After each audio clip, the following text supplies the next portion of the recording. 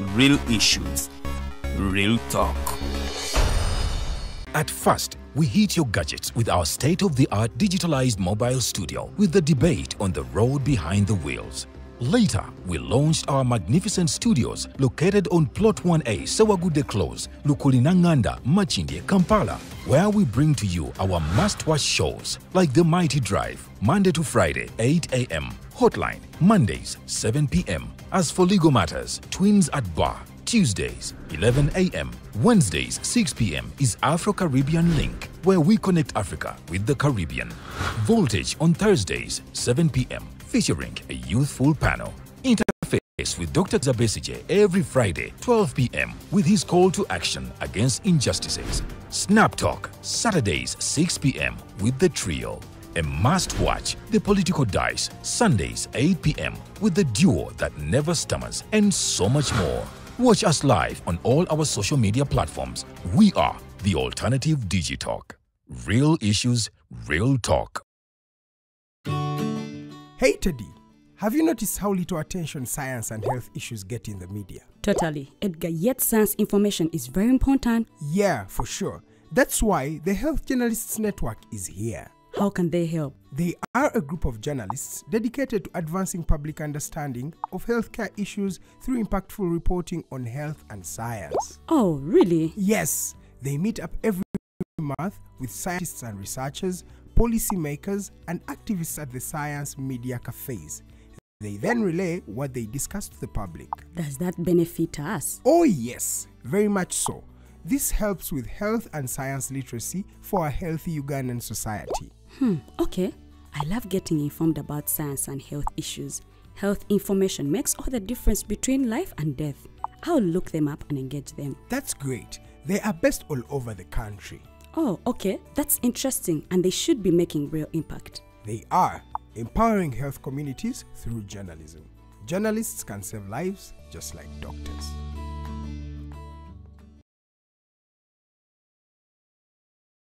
Hi, Rogers. Can I ask you something?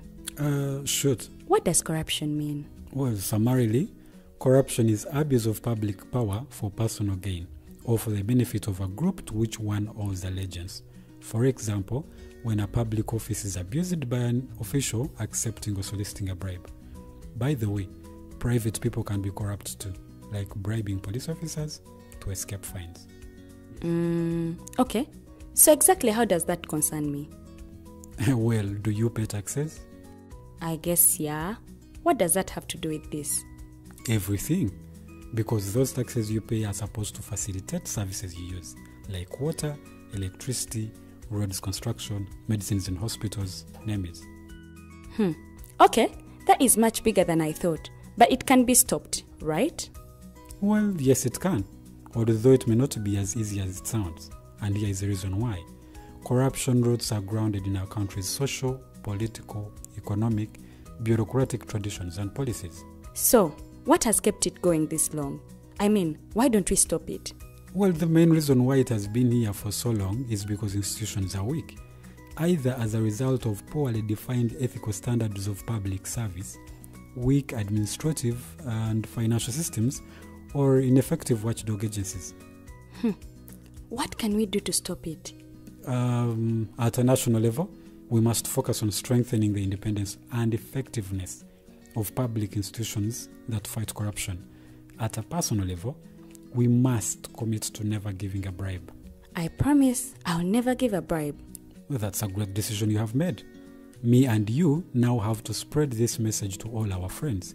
If we all do our part, corruption will be no more. This message is brought to you by Alternative Digitalk.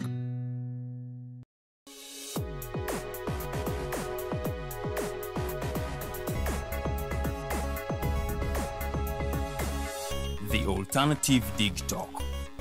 Real issues, real talk.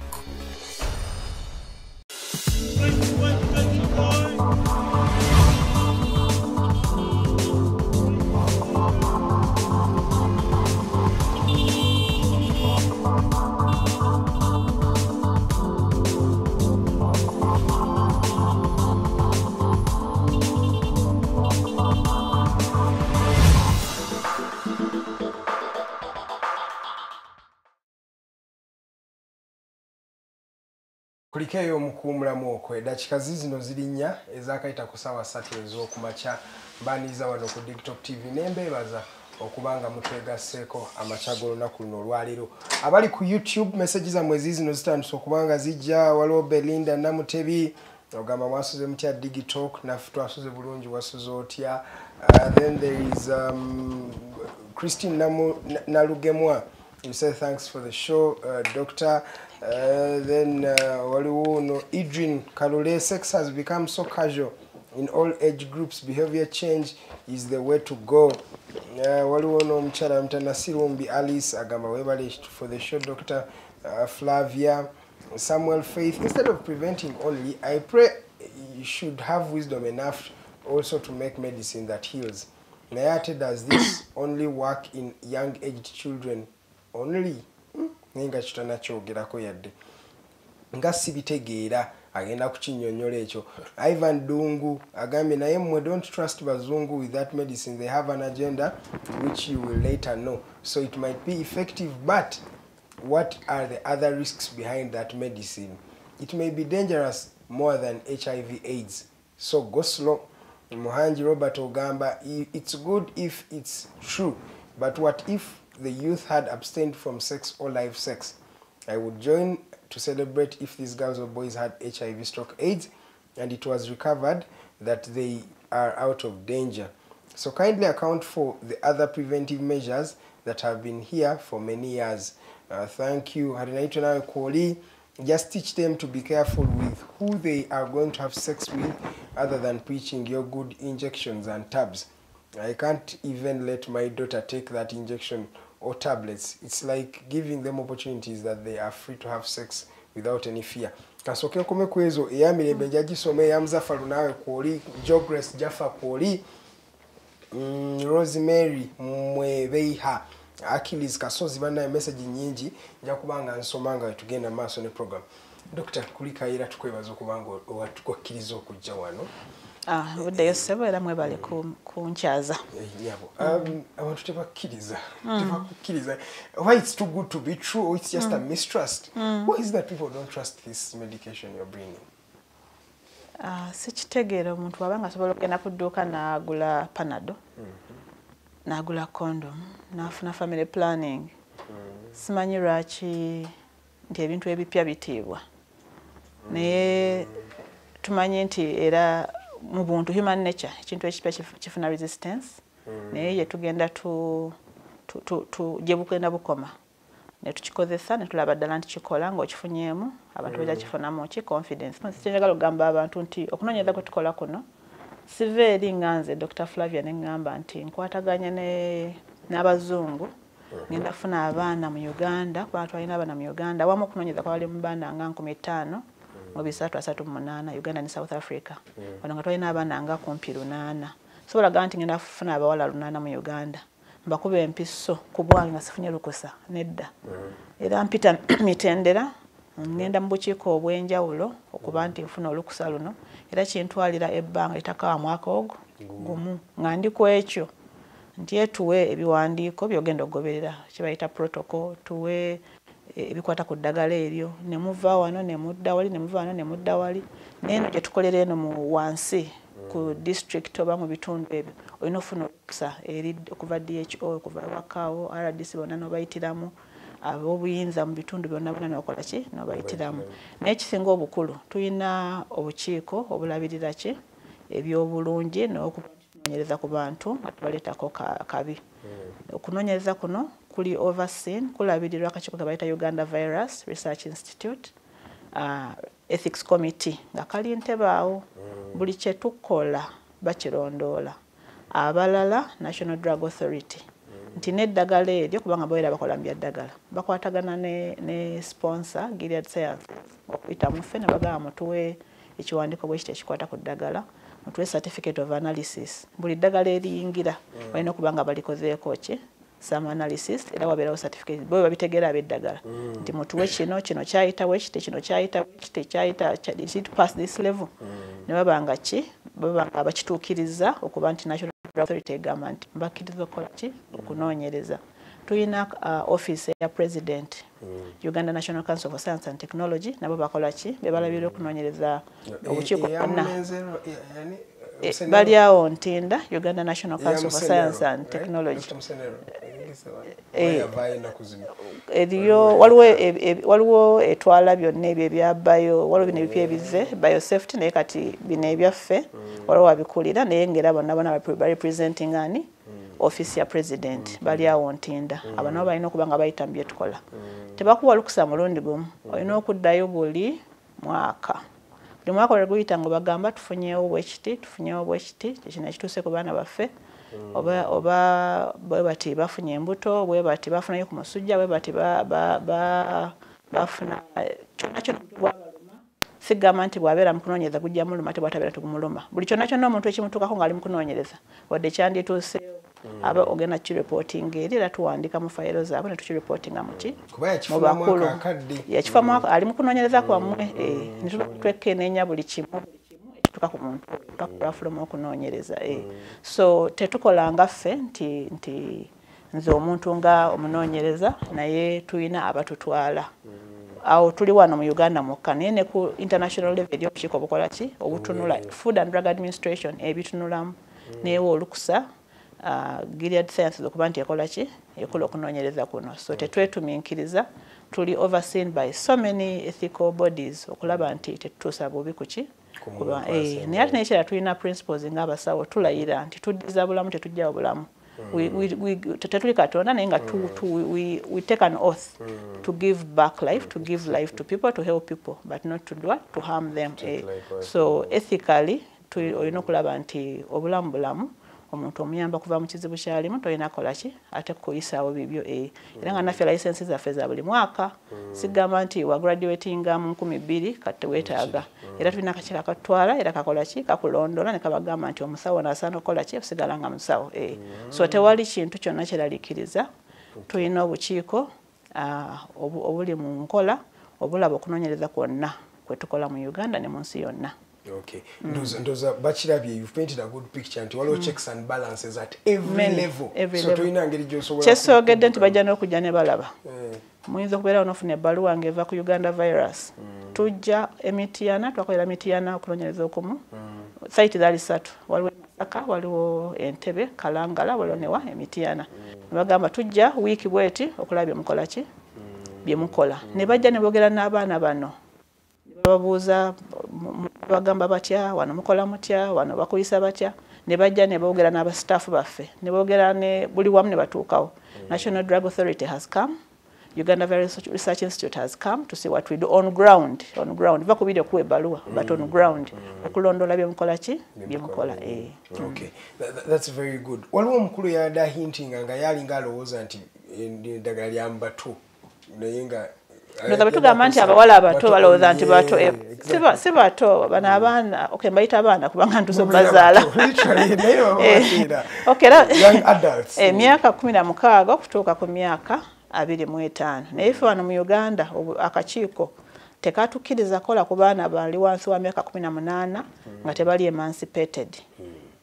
Myaka wane egy'okuba nti omuntu legal age an adult is 18 naye egyo gwe bayita emancipated minor nga bambi alinga omuntu omukulu naye nga si mukulu yeefuliza mangu yabira yekka talina muvunaanyizibwako yabeera emancipated osobola omukola ki omuyingiza mu kunoonyereza tewali amusalirawo naye omwana akyali mu mikono gy'abazadde ba 18 oyo tetwamuyingiza akakiiko kaagaana mu Uganda. South Africa babayingiza naye wano baagaana era tugoberera ebiki ebiragiro byabwe so abayingira abaana nga bali biro 18 wano bali batini nnyo so abasinga bali 18 to 25 babeera bakulu ate era bw'obanga oli mu bintu nga bino era obeera mukulu ddala otuukira okubeera mazina g'enkima so mbadde ngenda kujja mu studies emwakola side effects kize mwalabamu oba zaaliwo nfaka nimekubuuza bias question were there some side effects mu studies zino ze mwakola nga bawadde eddagala lya lena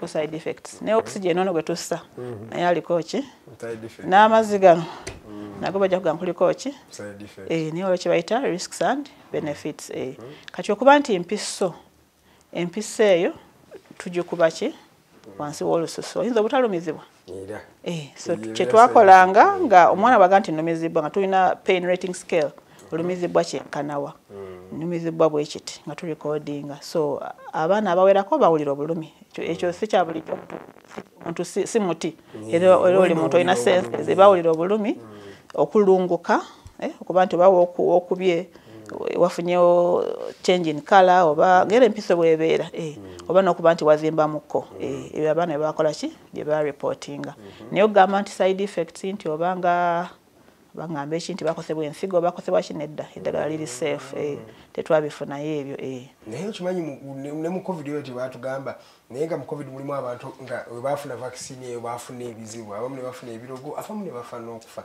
naye nga it was never on a grand scale naye mubeeramu those individuals simanyi tewali musayi gwosobola gamba nti guno omusayi oteekamu lena teguyinza kuleeta kirala oba for example oba olinanga condition olina ekirwadde already olina cancer oba olina ekirwadde ekirala weweegatta ne lena tewali reaction eyinza kubeera harmful to me kakati bw'oba okola research osookera mu bantu abali healthy era okuba nti oqualifying okubeera mu clinical trial ya HIV prevention you are the most healthy person abaali nga balina kubanga kati bano abawala betukolako benywera emyenge ebibumba ogenda opima ekibumba nga already waliwo obuzibu test ziraga nti waliwo obuzibu ku kibumba kye oba ku nsigo ze oba abamu masavu oba ki abalina nga balina condition yonna nga tebali healthy bulungi tebayita ki stage eyo tetwabayingiza twayingiza abaana nga already bali ki bali healthy nga twagala kugamba nti empiso yaffe yekoze eki yekireese oba yekyongedde so kubanga tutwala abaana abali healthy oba abantu abali healthy mu kunoonyereza tetwafuna buzibu buli awo era omuntu alireportinga nti omutwe gwa nnumi ne bwafuna malaria ne mukebera ng'ensiri eyamulumya eddala era mweri musaayi mukireportinga ki nti afunye eki effect eno mu kunoonyereza naye ng'era tumanyi nti obulamu era omuntu ofunayo akantuntu ne bwaga nti ddagala nalisesemye kuba baminanga n'empeke ddagala nalisesemye era olina kukola ki okiwandika the side effects tetwafuna naye nga tezaali awo nnyingi nnyo era tetwafunayo ffe wano nti omwana aganye empiso kubanga emulumye ennyo oba ki South Africa yali okka abatini agamba nze mbivuddemu empiso ennumye naye nga wano tetwafunayokko era olese ne global static wawe mbadde ngenda okujja globally kyo kyali kitya tuwaddemu ka hint of what happened results zenkuwa ziri global kubanga bw'oba design ze student ngenda kola ku baana 15 mu 338 be bagenda okuyamba okuddamu ekibuuzo kyo gamba nti ngenda kututundira be Uganda bokka togenda funa answer ntuufu so tutunulira wonna nga tubitadde wamu kyekyatuukawo twafuna tewali mwana yafuna akawuka South Africa ne Uganda nti abaana abali ku prep no wabulijja abaana 16 bafuna akawuka abaana abali akalagala akatini ketwageza kubaita FTF abaana 39 bafuna akawuka wonna nga tukoze ki tubigase tetubyawula tubigase era nga tuba ne criteria eyingiza abaana nga tubanga oba abawala tubangamba abaana abantu bagamba lwaki mugerageranya ku baana mugeza ku baana ntegeeza abawala abali mu kunoonyereza criteria yali emu bayingiza nti riski balina riski emu kuba nti basobola okufuna akawuka there is also let me play the devil's advocate tuli mu generation nga abaana abato ba having a sex abaana myaka 10 myaka 11 myaka 12 era they are also exposed in fact nobody ba having sex with their peers some are molested raped by their adults never basiga n'obulwadde buno eddagala terisobola kukolerebwa abaana tebasobola dikozesa in case of maybe an emergency oba just tebasobola dikozesa bonga abaana bato let's say the children themselves not the young adults the children what age let's say between 8 to like 15 8 to 15 so there are studies that are going on wali okunoonyeza kugenda mu maaso naye nga batunulira abaana abalwadde abalina akawuka already okuba nti ki bafuna eddagala lino bayamba n'abate ennyo myaka 2 myaka 3 okuba nti akawuka kakola ki kakendera okunoonyereza gyekule okugenda maaso mu group eyo naye nga abatalina amanyi abalina akawuka prevention amateeka gaba gatukwata naye bw'aba already ng'omwana ali exposed oba bamurepinze tulina enkola eyaki eya pep naye tugenda kukwata mwana myaka 8 omuwa empisa eyo nti kubanga weziize nedda oba obuulirira abazadde gy'abeera oba obuulirira n'omwana oyo kubanga tosuubira nti omwana oyo agenda kuba active continuously bw'aba bamurepinze then waliwo immediate solution okuba nti batestinga omuntu amurepinza abanga ali available n'omwana bamuteeka ku ddagala eryo tebamanyi status yoli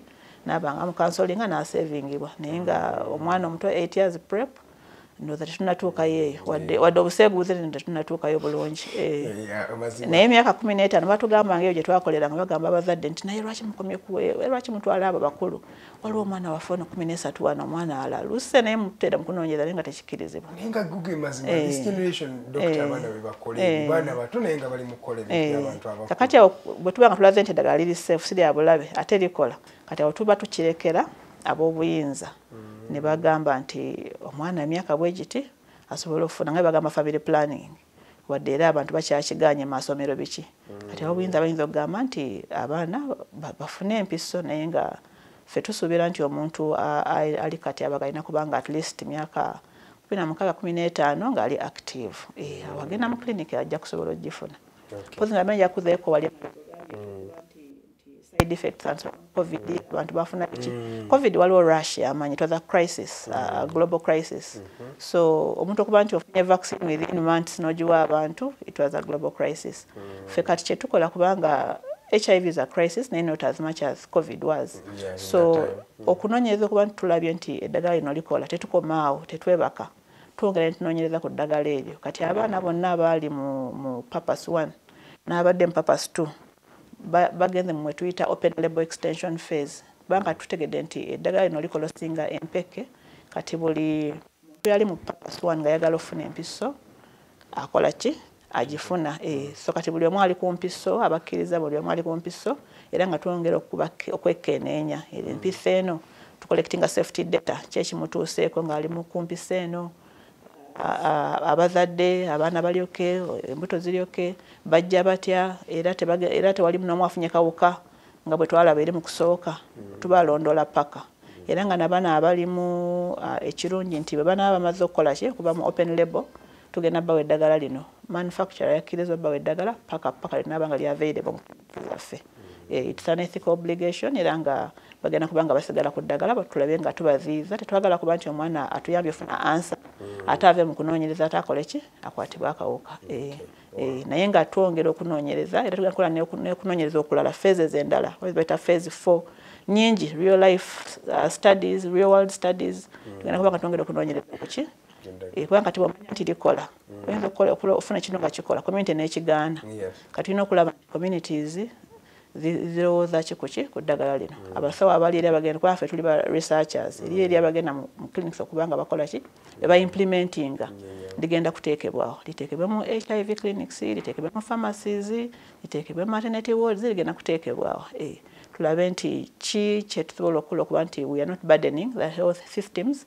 naye ate nga people can access the drug tubatwalire waka tubakuba beekube ani agenda tugenda kukola tutya so eyo n'aba research bakita implementation science so okunoonyereza genda maaso paka nga ki tulabye nti abantu bafuna eddagala lino they can access it and that it has impact to bring down HIV mu nsi yonna mu Uganda ne mu nsi yonna naffe kyetusabira ddala bana okyali ku program ya Digital TV amanya Eddagala Matthew Karuhanga zizi n'eddakiika 22 ezakayita ku ssaawa 3 ez'okumakya ngenda kusooka in fact ndabe ku waliwo yabuuzizza wano ku lwaki temukolera ddagala lihiiringa lwaki temukola ddala ne muhiiringa lumu just before nga tunansalinga jo wannawe kwoli ogamba you've just tuned in Alice Nansamba ogamba nawe you've just tuned in Nimweza Esther well done Dr. Flavia then there is Mbekeka Matovu Mbekeka agamba this is an achievement naye obwenzi tebweyongere Dr. kali aga sister wange bujja kweyongera mu katono sister wafe yagedde mazima Dr. soko yongere ku nsonga eno yakiwa waliwo okukiwa neno okweyongera obukawa okweyongera kansokere kuwakiwa kati kubanga twagala abantu nga nalina akawuka abenga alina essuubi eryokuwona era okunoonyereza kugenda maaso olwokuba nti tetunabakola ki kubotola tetunafuna breakthrough naye nga tusuubira nti emyaka eginajja tubaddeyo ne isolated cases of omuntu abadde cured omwana abadde cured omusajja abadde cured naye tetunafuna study tulaga nti ki nti abantu basobola okubeera cured naye nga okugenda maaso mu nsi zonna ngera ne mujwawo tulinawo ka study kaffe akakiwa study yaffe yakiwa so abanoonyeza tebeebase balowooza nnyo ne kwabo abalina olwedda akawuka nti wabaawo lumu luliba olwo ne tufuna ki eddagala eriwonyeza ddala akawuka naye nga tetunaba mweriri mpolampola just wali abamu abasobola oddifuna the privileged karuhangers ngaffe tusobola oddifuna teririiyo doctor omanye ebyogera bibeera bingi naye nga kubanga buli kimu kibeera kuki kibeera tuli mu information era kati karuhanga tuba kumbu genda wano oteekemu kandi kugeyinza obutakinda ogenda ku FDA website Food and Drug Administration olaba baawaliwo eddagala lye baayisa nga likola ki omanyi munsi muno tumanye ebintu byaffe naye nga tetulina just evidence ebiconfirminga naye nga abannayuganda bo balowooza nti eddagala eryo gyeri kati eyo ndowooza naye terinabaayo kubanga era tulabye abamu olwo gundi nabe TikTok nga mu South Africa akutte Lena Kapavono gwayimbira nti akola ki akiwaringa kuba ebiri ku TikTok bwogenda kutugamba misinformation nyingi naye nga teri ddagala liwonya tulano teririyo for now osobola okubeerawo bulungi emyaka gyonna ngomize bulungi naye nga ki teririyo erikola ki no problem so commenting ku mukulu ono kyagambye ekyobwenzi okweyongera ekyobwenzi obwo kyayogeddeko twetandika prep okunoonyereza mu 2007 we twatandikira twafuna resistance y'amaanyi ofuna olukusa mu b'obuyinza okukola study za prep tubakanga kati omuntu bw'omuwa eddagala nti amire kitegeeza ki agenda kubeera nga talina kimuziyiza agenda kugamba kankole kyenkola kubanga ki nsobola okwetaasa naye si kyetulabye kubanga ne bwali nga prep taliyo era abantu bakolanga ki kati omuntu omuleka alwale oba omutaasi kyenagambye mu kusooka nti kikulu nnyo okuba nti omuntu olina values morals n'abazadde abali abakuza abaana omwana omubuulire n'abasomesa omwana omubuulire abire ne morals naye waliwo ekisaawe kituuka nga omuntu ensi egaanyi tukola ku baana abeetunda tukola ku baana abakola mu mabaala oli n'abeera nga eka teri ssente teyasoma akalimu kafunye kaki kabbaala bwatuuka mu bbaala tebamuwa omusaala tebamuwa musaala omusaala gwe kukola ki kumakinga sure nti baclient abazze banywa omwenge alina obbanywesa olaba risiki bwezze kati naye afuuse mutamiivu kubanga angulira oli bamanager abe ng'akola ki ayingiza ssente omwenge bwe guggwawo ki ekigenda mu maaso omusajja nga mwayo ka ssente kagikozesa nga address naye nga tebasasula kati omwana aba nga anyigirizibwa atuuse mu ki mu mbeera tosobola kumunenya kubanga ensi gyemukubye naye nga kimuteeka kati abaga kaki kati abo abaana bwe batyawo betukola ki betutagetinze era ne mu studies be baalimu tulina eyo factories eyo gye tukoleye mu Bende ng'abaana babawa plastic bamutembeeye naye nga kyotunze kibakusasulako commission mwana atambula ne biplastic okuva Mityana paka mu Bende obimanyi kati naaba nga talina kyatunzeko neki asanze omusajja ayimiridde ne transport amuyina muzeeyo olunaku luweddeko luzibye ali opposite side ali Mityana factory eri mu Bende alina okuzayo accountability olunaku luweddeko asanze omusajja talina na transport amuzeeyo talina nakulya omusajja amututeko mu mmotoka kyekigenda okudda maaso abamu bakolayo ku zishamba ku farmlands babateeka mu biyumba ne babanga abalenzi abawala abantu they are normal hormones ogenda kulabanga ki ebituuka kwegamba abantu abasinga ffe kati betulwanira betutagetinga abantu abali mu mbeera ebanyigiriza okuba nti ebasindiikiriza okufuna ki akawuka nga tebeeyagalidde eriyo omuntu naye bano abeegira bayinza okufunira mu bannaabwe naye nga ffe betutagetinga be bali bannaffe abaana abawala oba abasajja ng'embeera emusindiikiriza okukola ki abawala abatwakola ku islands eyo osangayo abasajja nga 9 ku bawala omu ate abasajja abasinga babeera nga balwadde already kati omwana omuwala ali ku islands already akatyabaga kaba kaki kaba kamaanyi kuba kyafuna exactly HIV hepatitis B community section network y'amaanyi kati ate eriyo n'olinga tobirindamu naye nga olaba omusajja alina gy'akola ki gyayitira tulabye abantu bangi myaka 5-6 nga ze nga afunye diagnosis ya HIV for the first time kubanga omusajja akoze eki tubaddeko ne research awo nga waliwo omukyala yalimu nga mukyala alina n'essomero omulala baali bamukwanamula nga balina hardware nga bali mu kunoonyereza ku akaweta ako nga twewuunya lwaki bali mu kunoonyereza bagamba abaami baffe bakolawa Dubai bakomawo tomanya kyabaddeko bagamba twagala okulaba nti waliwo engeri eziyiza akawuka okubanga ffe abali mu relationship nga tubeera n'abasajja baffe buli kaseera naffe tukola ki tutaasibwa tubeera safe so embeera yenyigiriza omuntu omutuusa kukola ki Saalumanya nalumanya sirimu yetalondola muntu nti gwe weegatta nnyo oli mwenzi gw'oli ki naye nga bw'obeera mu mbeera compromisinga kiba kyamagezi okuba nti ki weeziyiza okufuna akawuka ka mukenenya naye nga tekiri awo nti tusindiikiriza abantu okukola obwenzi. Okay, that's very good.